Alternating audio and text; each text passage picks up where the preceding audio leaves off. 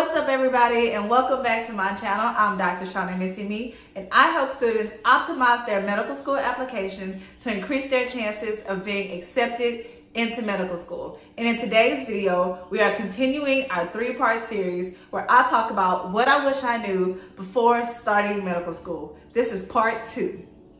If you missed part 1 of this series, be sure to check out that video. If you're new to my channel, go ahead and subscribe and hit the like button to be sure you don't miss a video. So in part 1, I'll talk to you guys about things that I wish I knew about studying, some resources, habits that I should have developed. In this particular video, I'm going to talk about the demands of medical school, which is a super broad topic, but I wanted to at least highlight a few of them that I feel like is important for you guys to know. And honestly, there's no way to really get you guys to appreciate the demand until you're like in it. Once you're in it, then you really understand what people mean when they say medical school is like drinking water from a fire hydrant versus college is like drinking water from a water fountain. And some people would even say drinking water from an ocean, you know? And you'd be like, gosh, like that's such a huge comparison, but it really is that different. So let's go ahead and get into number 1. As you guys know, the volume of information that you have to learn is insane and literally out of this world. And you have to learn it quickly, okay? You learn so much and you take an exam 6 to 8 weeks or 4 to 8 weeks after that, and it's so much, you feel like that's everything you should have learned for the entire year versus just a little 4-week or 8-week block. So like I heard that before I started medical school, but I did not appreciate it until I was actually in it. And so my job and my goal is to stress to you guys just how demanding it is, okay? And because there's such a huge volume of material to learn, you have to study all the time. I'm sure there are many medical students out there currently, and I know some of my friends that I'm in medical school, if they took even a day or 2 days off from studying, they were so behind and had to cram for the exam. So it took me maybe 6 weeks or so to realize just how much time I needed to put into studying, and that included before class, whatever I learned in class, and after school. And sometimes on the weekends. I try my best to study throughout the week and give myself at least 1 day off, but there were some times where I just could not do that. So understanding the volume and the demand will help you ask yourself, like, am I really ready for the sacrifice? Because that's what it comes down to. Like, will you do what you need to do in order to pass and do well on exams? Obviously, it's doable because people are doing it. I've done it. I got through it by the grace of God. But it is definitely something that you have to consider if you are not the strongest in academics, if you are not disciplined, if you're not really determined. And you know, this really goes into a whole nother topic, like, is medicine for you? Which I'm gonna do a video on, and I'm gonna share some things that you should really ask yourself and do a lot of self-reflection before you choose to go down that path.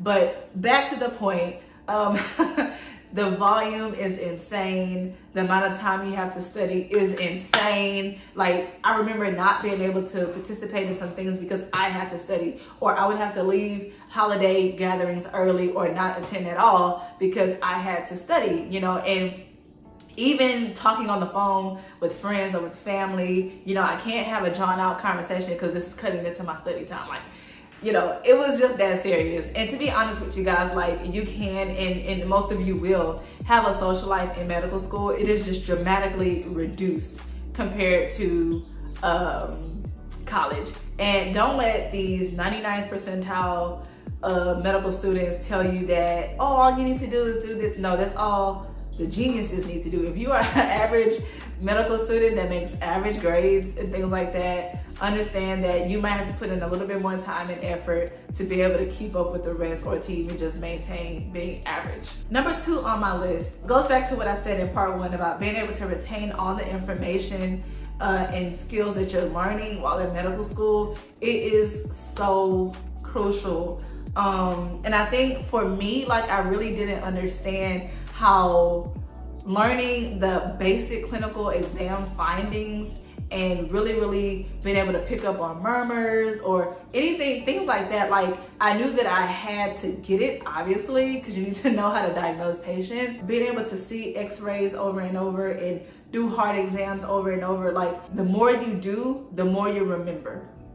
And I think for me, I definitely should have like went around my family and just listened to everyone's chest, listen to everyone's lungs, their heart, pull up, you know, chest x-rays online, even if it's something that's not really relevant to whatever I'm learning about at the time, just to kind of keep yourself familiarized. And I didn't do those things because I didn't have to, right? I did it when I had to, just to take the exam or to blah, blah, blah. But if I didn't have to, I prioritized all my time to doing what I had to do at that time. And I wish I would have spent more time just recycling ultrasound images, chest x-ray images, CT scans, understanding the difference between x-ray, CT, and MRI, and what you will see or won't see, and why this modality is the most effective for this diagnosis, things like that. Like, I really wish I would have spent more time doing that.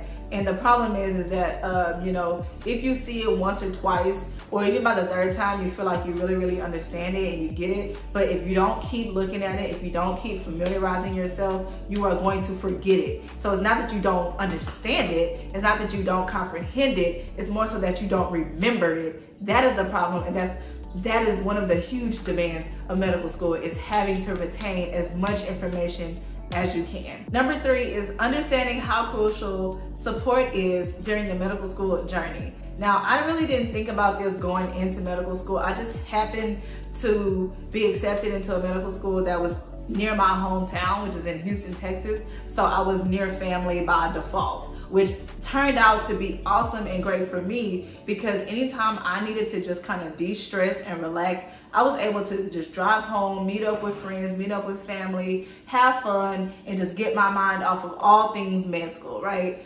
So it worked out for me, but it's not something that I actually thought about and considered before applying to medical school. A lot of you guys who are looking to apply to medical schools that are out of state, I highly suggest looking at medical schools that are near your family, or at least friends, or maybe you have some pre-med friends who are also applying to the same medical schools, because there will come a time where you will need to de-stress, relax, go have fun, get your mind off of things in order to be able to continue this journey, because this is literally what medical school looks like. I mean, it is literally a roller coaster. You have your highs, you have your lows, and you're gonna need that family support, that friend support, mentors there to help you along the way, even if it's just to distract you for a couple of hours out of your day. So definitely recommend setting yourself up in a position to where you will have access to support when you need it. Even small things like having a meal prepared, you know, for you sometimes, or being able to just kind of go home and just binge watch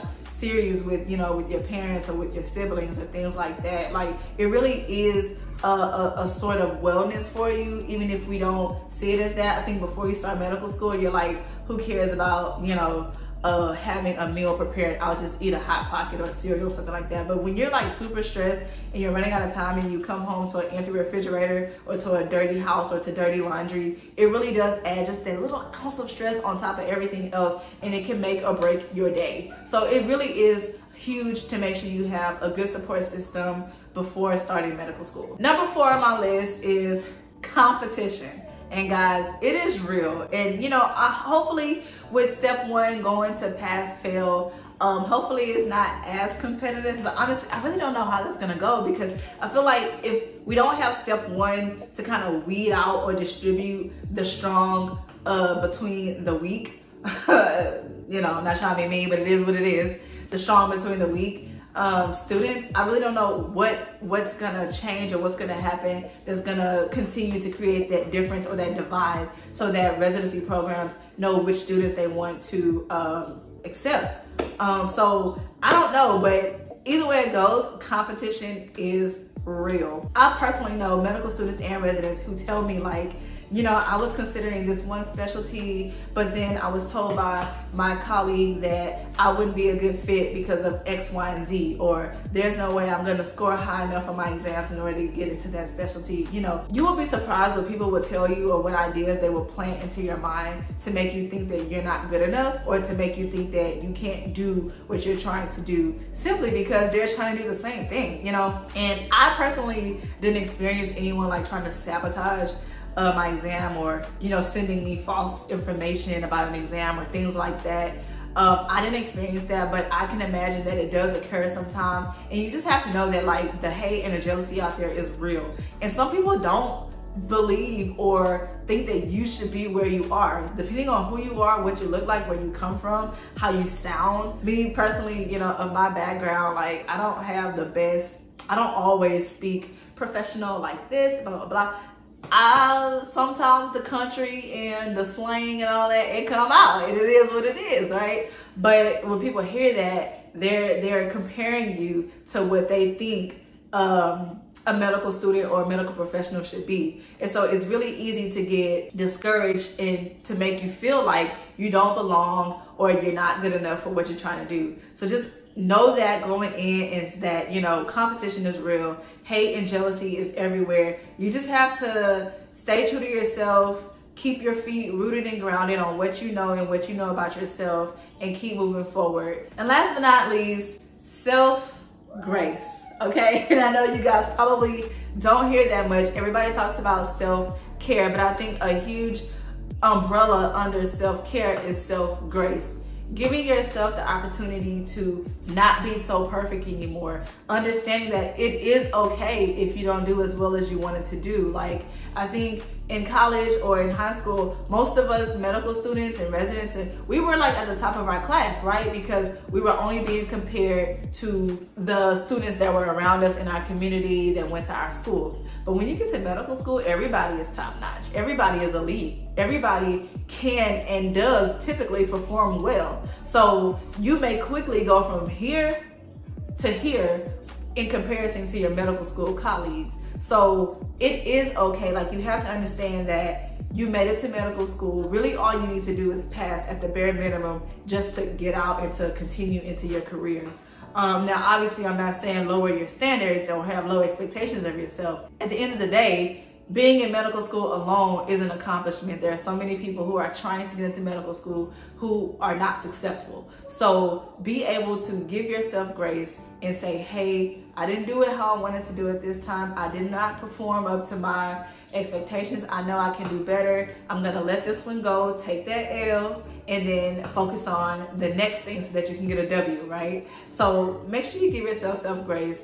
Give yourself time to adjust. Give yourself time to reflect and say, you know what, this isn't working, and that's okay. Or even say, you know what, my day is completely ruined. I'm gonna go to bed and I'm gonna wake up and I'm gonna start fresh the next morning. You know, give yourself that grace. It is super important. I mean, it's one of the biggest things about self-care. Like, if you can do anything for yourself, is to take it easy on yourself and not beat yourself up so much. So I hope that this was helpful. Again, this was part 2 of a 3-part series. Be on the lookout for part 3 to be released next week. If you guys have any comments, questions, definitely comment below. Hit me up on Instagram. And like I said in my previous video, the best way to contact me right now is email if you have any direct questions or are interested in setting up a pop-up call with me. Hope this was helpful. You guys have a good day.